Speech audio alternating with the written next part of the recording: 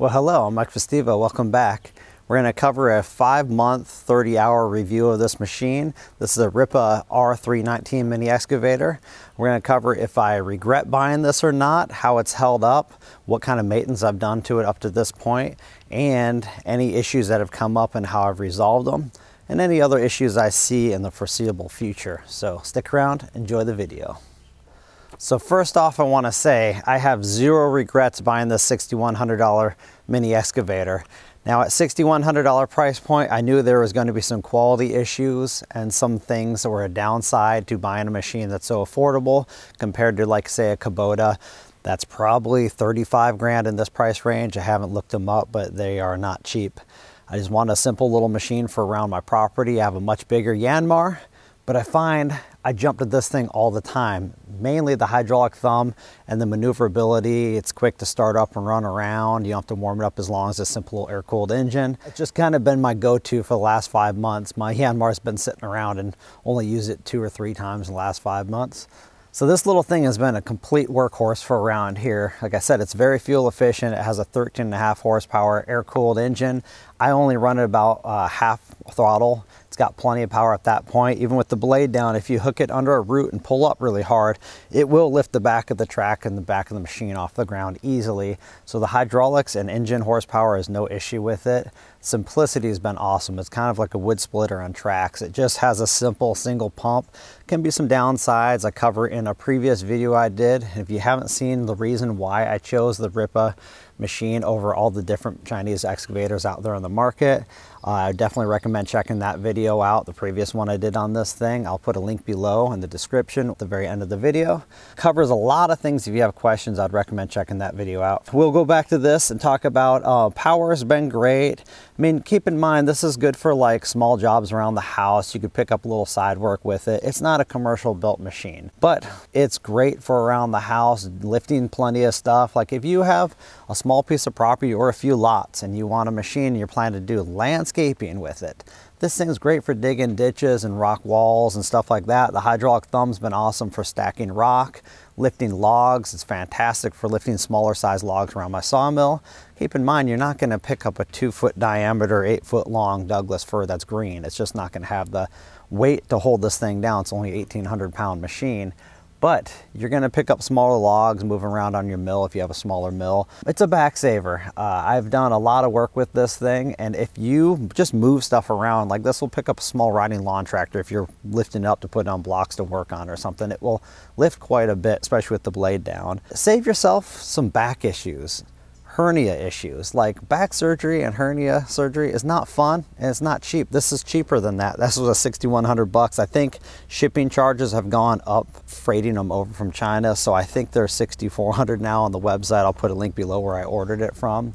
Not affiliated with that company by any means. That's just where I order from, and they've been decent to deal with. Parts availability, that's one thing. You know, I'm pretty good at tracking stuff down. I own a bunch of different gray market machines. My Yanmar excavator, my tractor is gray market from Japan, and my little mini truck. But I'm pretty good at tracking parts down, but there's a lot of concern. What happens if a hydraulic drive motor goes out or something like that? Well, I've talked with the company since I ordered it, and they said, you know, most smaller parts we can get 5 to 6 days. That can be shipped easily in the mail. Any bigger things, it might take up to a month to get.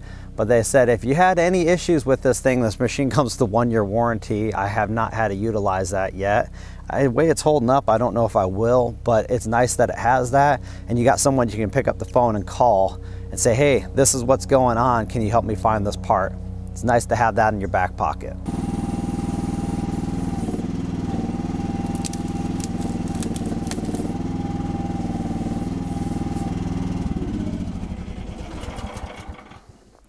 So we'll go over some of the things that I really like about this machine. I really like the hydraulic thumb. Some of these machines you can get on the market, the Chinese excavators, they have manual thumbs, you can get hydraulic kits. This was all plumbed, ready to go with a hydraulic thumb on it, and it's been sturdy. Some other brands, the thumbs aren't supported right and they bend. You see a bunch of Facebook forums where people have the thumbs bent out of the way. I've been using this for 30 hours, picked up rocks, logs, sticks, branches, haven't had the thumb bend at all. It also has splitter valves up here so you can turn the hydraulic thumb off, retract it, turn it off, and run another attachment. Like I got some attachments coming in a hydraulic tilting material bucket. It's like a 32 inch bucket. Or you can run an auger up here just by hooking up your hydraulic attachment, rotating this valve, and it will send power out to your auger or tilting bucket or whatever else you plan to put on here. So I like that. I like all the lines are recessed inside the boom for the most part here, less stuff to get caught up and snagged on. I like that all the hydraulic lines have line protection on them. Even going into the main house over here, there's a big rubber gasket basically that all the lines go through, and that keeps them from getting chafed in there. The hydraulic motor, I've heard about on some forums and different brands, the motor for the rotation has come loose and caused all kinds of people problems. This one, the bolts are all nice and tight and they're all stainless wire wrapped, safety wired, so they can't come loose. Zero track issues on this model. I've heard some people having problems. When I got it, one of the tracks were a bit tight. I could feel that motor struggle a little more, so I backed the track off. I've been checking tension the last 30 hours and had no issues. They seem to be just fine. Had no problems with the motors. A lot of things, the compactness has been fantastic, getting in close around buildings and things like that. Overall, machine is pretty simple to control, even being a single pump unit instead of a 3 pump like my Yanmar is. You can do 2 functions at a time. You can swing and curl. You can lift the boom up and swing. You can do different stuff like that at the same time. It may slow both the functions down, but it has the ability. I've had some people ask if it can do 2 things like curl and lift at the same time, and yes, it can. And that's at mid RPM, it's not full RPM. So that's been great. There's a lot of other things that I just appreciate about the machine, and it works really well, been very reliable for this first 30 hours. Now we're going to a few things that I don't care for as much about it, and I may make some changes for. One of the things, this isn't really a ROPS, this is more of what they call a sunshade. Might keep a branch from falling off and hitting you. It's a metal top, very thin, but I don't like the 2-post design. At some point I may bring another 2-post down to the back and connect it, just because it's fine when you're just digging and stuff, but when you're traveling around, it's kind of goofy. The thing will shake like that. I think it adds a lot of stress to the base plate down here. Even though his base plate is like 3/8 thick, it still causes some stress. So I don't like that. There's been a previous video where I took it off for a long time and ran it without. And it might keep the machine if you flopped it on the side from tipping all the way over, but it's definitely not roll protection. It'd be nice to see a little bit better roll protection, some ROPS on here, but I'm gonna probably bring some more posts down, support it. Another thing I don't like as much, it could be easily addressed. I have not had to get into the engine bay too much. The way you get into it to gas it and check the oil is you take 2 wing nuts off here, lift the seat off, and you can gas it, it's okay. Newer models, I guess they actually put a fuel gauge and a fuel tank right up here, so that's been an improvement. There's been some changes on these in just the last 5 months since I bought it, and I'll add a little bit more about what one of the customers that bought one of these reached out to me as a subscriber of mine, and he talked about his machine having and not having option. This back cover comes off with 4 bolts very easily to get to the engine for changing oil. It's not very hard, but it would be really nice to set this up with a latch and swing out of the way so you can open and swing this quick with just some latches. I may do that in the future, but honestly I haven't had to get in there much other than checking the oil on occasion. Another thing that I have known going into this, but I was a little leery about spending any more money on a machine that I couldn't find any reviews on, was this is a fixed track model and it's very simple and reliable that way. But I live on a hillside, and if you're lifting a heavy load out to the side of you, you want to keep it low in case the machine tips up, because it is pretty narrow. This thing is narrow enough to fit through gateways and stuff. They do make an expanded track model. I think it's another $1,400 or $1,500. I contemplated buying that one. I think now I probably should have. I've gotten really used to this being a narrow stance and how to dig with it and how to travel with it. But on this hillside around here, it would just be a little more peace of mind to get that expandable track model. With that being said, this one has a brace bar between the motors, and I've heard about other manufacturers, people having issues getting gravel and stuff caught in the track and bending out their undercarriage. The undercarriage on some of these machines from different makes and models can be light duty. I don't want you guys getting mistaken that it has to be associated with this brand or another brand. There's a lot of different brands out there, and some companies cut some corners. This one had a big welded in crossbar, which you could weld on any of your machines and add to it. But the expandable track model, I don't know if there's much of a way to do a crossbar on there that will sort it out. I think there's one way where it could be a nestable tubing and you pin it when it's out or pin it when it's in. One of my friends wants to buy this machine from me. He's operated a few times, he likes it. He wants to set it up with mainly just for splitting firewood, so you can pick up firewood and have a splitter at the end. He's got back problems and he wants to be able to pick up log rounds with the splitter and cut them. So he wants to buy this machine from me, and I have an opportunity to sell it and order the expandable track model, and I may get one with the swing boom just so you can get closer up against buildings if you want to pick up a little side work and do some ditching along sides and work on some drains and stuff. So I'm kind of contemplating that. I really like the simple 13.5 horse model, the air-cooled engine, because you can go to Harbor Freight for like $350 and buy a new engine and drop it in.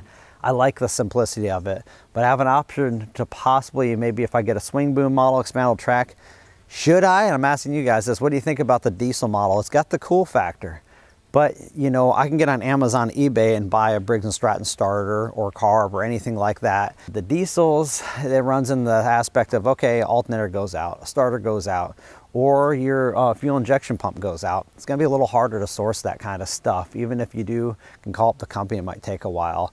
And if you have a machine like this, if you were doing a job, a project or something, you want to just like, if this engine shit out, I could just go to Harbor Freight and buy one. What's your take on that? Do you guys think I should go for a diesel model so you guys can see what to expect on that? That's an opportunity for me to do another video on a different machine, different model. Sell this one to a friend, get expanded track model. Should I go for a gas or diesel? Leave a comment down below. So another thing I want to mention is some other makes and models people have talked about dealing with the hydraulics getting crazy hot. I think some people said the hydraulics were so hot that they're causing steam when they're working out in the rain on them. And I have not had an issue with hydraulics. I think the way this one's set up, the hydraulic reservoir is down low out of the way, and the other ones were sitting closer to the exhaust and up higher where a lot more heat is on different makes and models. This has not been an issue. The hottest I've ever seen the hydraulics get were 114 degrees. And that was on like a 78-degree day, working it kind of hard, digging out roots and stuff to pop out a tree out of the ground and a stump, and a lot of traveling with the hydraulic motors moving back and forth. And that was maybe running it for about an hour, a little longer. And that's about all I've ever seen it get up to, about 114 degrees. I'm not in Texas or somewhere super hot. I'm out in Washington. And you know, our summer days are like in the 80s. Maybe we'll fit a few 90s. I'll see what it does in those temperatures. But this thing did not come with an hour meter on it. I put one on 2 or 3 hours into buying it, and that hour meter I ordered also had a temperature to check for like how hot an engine is. Well, for me, it's an air-cooled engine. I'm not too concerned about that. The fan's always connected to the crank spinning. I run it mid RPM, never had an issue. I've had a few people tell me I'm gonna destroy my engine, run it mid RPM. Listen, it's air-cooled engine. That's a 1-to-1 ratio for that fan to the RPM, so it's fine. I think, why run it full throttle if you don't have to? I don't need to run it and hear that engine running like that. It's more fuel efficient mid-throttle. It's got plenty of power. I've never dealt with the engine or hydraulics getting very hot running it like that. Like I said, it's got a temperature gauge, so I hooked that by the hydraulic filter on this machine so I could tell what the hydraulic temperatures we're getting. After running it for an hour, hour and a half, I've only ever seen it get up to about 107 to 114. It's usually sticking around 90 to 100 degrees and barely warm to the touch. Originally going into it, reading about a lot of other machines on forums, people are trying to put coolers on them because they're talking about their hydraulic getting really hot on different makes and models. I don't think a cooler is that necessary, at least in this part of the country. With, you know, 80-degree days, it's just not going to be a problem I have found with this machine. Now, there's crazy amounts of attachments you can buy for these things. You know, just the bucket and hydraulic thumb are probably going to be your go-to all the time and the most useful. But you can get quick change attachments up here so you can take the bucket off and put a ripper on there. I actually ordered some attachments here I'll go into, but the quick change I want to mention, you do lose some curl leverage. So if you're trying to rip something big out of the ground or doing a lot of hard work, I don't really recommend running a quick change because it offsets this about a few more inches.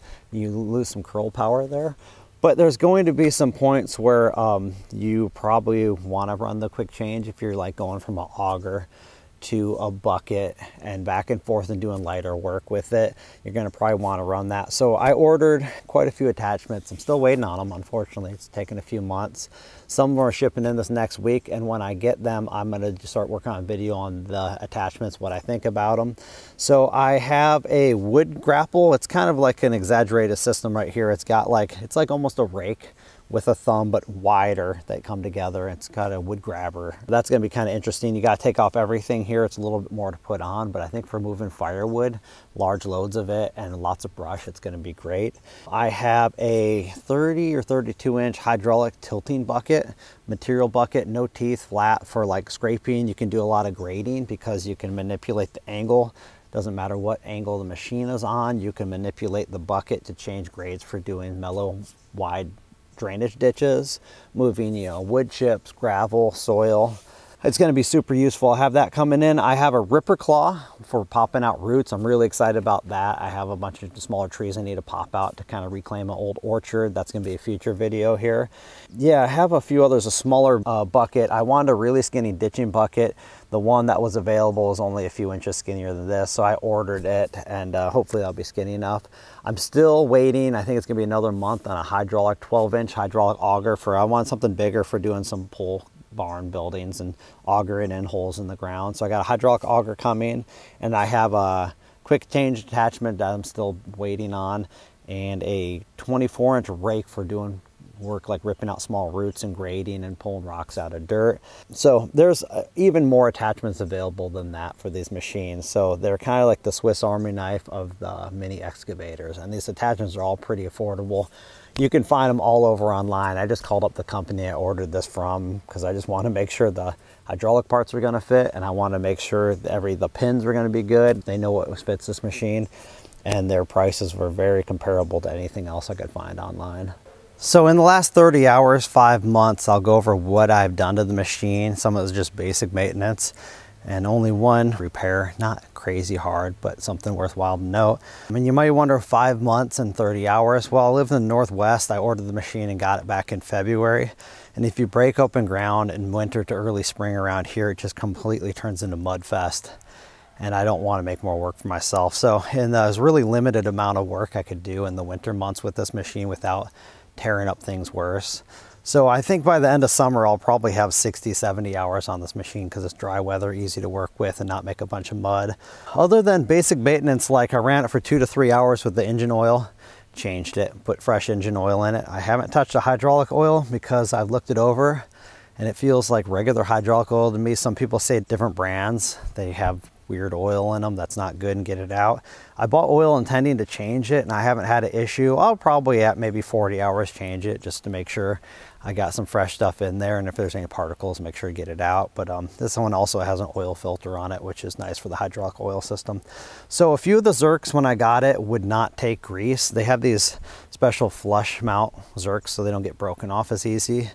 And I sourced them on Amazon, metric ones. I'll put a link down below in the description for the Zerks, a big multi-pack that fits different sizes. But I had a few down here that wouldn't take grease for the arms on the blade. A few up here that just had too much paint on them to take grease. So I pulled them out and put your standard grease nipples on here on a lot of the fittings. A few of them that were in like close proximity to getting ripped off, like in the dirt, I kept their flush mount ones because I think they're more sturdy for that application. I did that, changed the oil, changed the track tension when I first got it.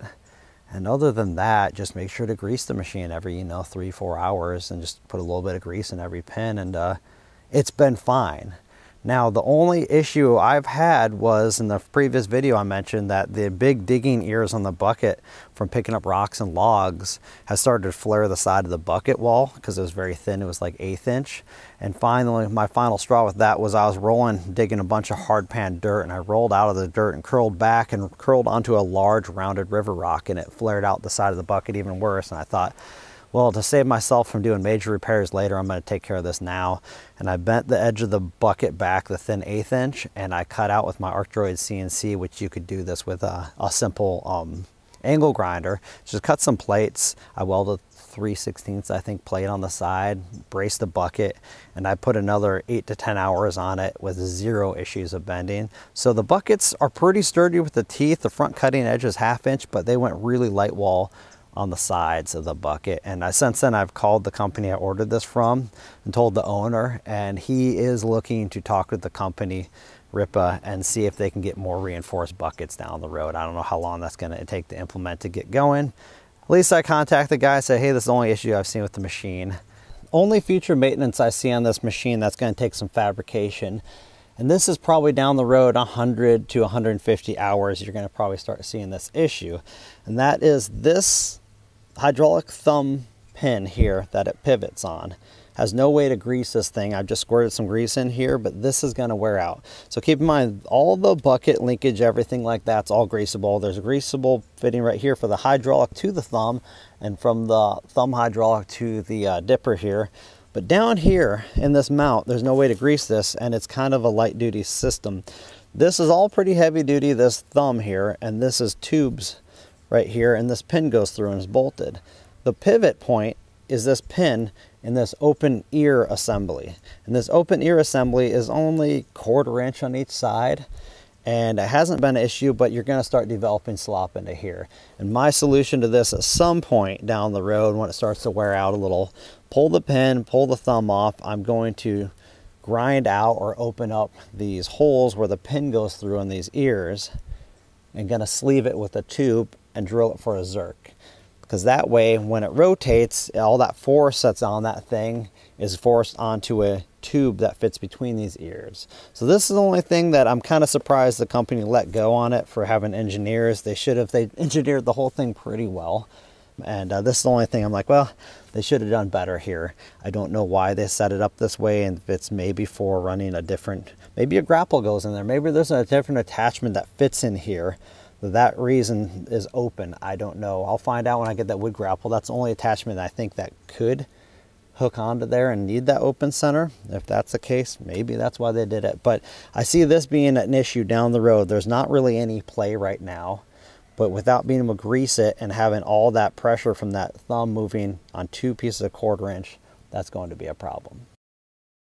So here's a simple breakdown of hours. I don't think you're ever gonna get 3,000–4,000 hours on a machine that's kind of for a homeowner operation. You gotta be realistic about the amount of hours you're gonna have, but how much less you have involved into this. I mean, this is like the cost of like go to Home Depot and buy like a 0-turn riding lawn tractor that's like mid-grade consumer level.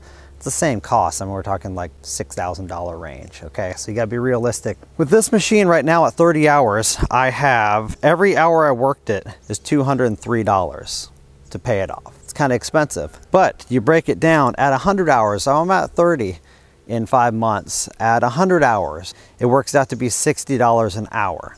At 200 hours, that makes it down to $30 an hour to run this machine. At 400 hours on this machine, which I think it should easily do, is going to be $15 an hour.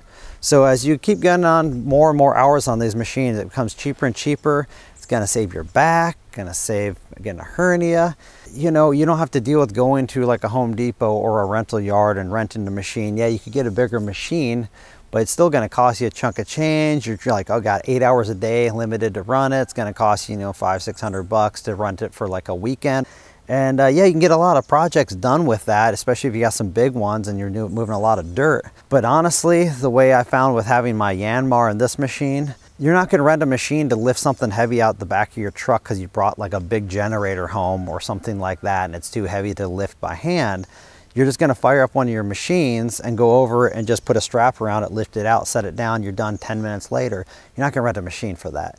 So those are the kinds of things that are going to save your back and save you from kind of tearing yourself up. The other day I bought a yard of gravel and I had it dumped in the back of my Ford F-250. I hauled it to a little project I wanted to do. I hand shoveled it all, I wheelbarrowed it all, and after doing that, might be just getting older, but I have wear and tear on my body. I felt some pain in this area. I've been dealing with this off and on for quite a few years. I'm thinking it's a partial tear of a hernia. I really don't want to get surgery. I don't think it's there yet. I'm going to try to save my body. Future, I got 4 yards of the same gravel delivered on site, and I had this here and I had a wheelbarrow. I didn't have my material bucket yet, But I would do 3 scoops of this, keeps me from doing all that shoveling. 3 scoops of this into a wheelbarrow, get it all the weight up front and wheelbarrow it down. I was re-graveling a path and fixing up a path. And I got that all spread, no pain at all, no back pain, no abdomen pain. Those are the kinds of things, like, for me, that's what makes this thing worthwhile to have. And doing rock wall work, like, yeah, you could muscle up big rocks and beat yourself up, but man, I'm 43, I've done that kind of work too much in my life already. I've done landscaping for years, moving heavy stuff, moving countless wheelbarrow loads of bark, soil, gravel. I'm kind of getting to the point where I can't keep doing that stuff to my body. So that's the reason why I think it's worthwhile an investment in your own personal health to get something like this. Now there's lots of brands out there. I recommend seeing what's available. I recommend, if you're thinking about getting a mini excavator, get on the Facebook forums. There's so many Chinese mini digging groups for mini digging excavators. And commonly, you're not going to hear from the people that have had great success with them. You're going to hear a lot of people that don't know how to do any maintenance on a machine, that got a machine probably from an auction, and they're much more affordable, and then they've had some major issues right out the box, or ran into some in the first 20 hours. And so you're going to hear a lot of horror stories about problems with a lot of machines. Keep in mind, you're not hearing from like 80 to 90% of other people that have had no issues with them, or very little issues, or people that know how to weld something or know how to actually do maintenance. So these machines, you're not going to have a dealership you can just take your machine to and say, hey, dealing with something not working right on the engine, and take it in there and have them do it under warranty. You're going to have to get in there, wrench on it yourself, but these machines are downright simple. If you know basic things like changing oil and a little bit of wrenching, and have some basic understanding how to do some welding and simple things like that, you're going to do pretty well. If you have no mechanical skills and abilities to work on your machines and understand how to solve problems, you probably shouldn't get a machine like this. Maybe you really need to get under good understanding how to operate a machine like this. You shouldn't just hop on a machine this small and start moving around doing stuff. You should pay attention what the do's and don'ts are, because these things are fairly tippy and skinny, and as long as you operate in their means of what you can and can't do with them, you're going to be fine. But if you don't have that ability, you should really do a little research on them.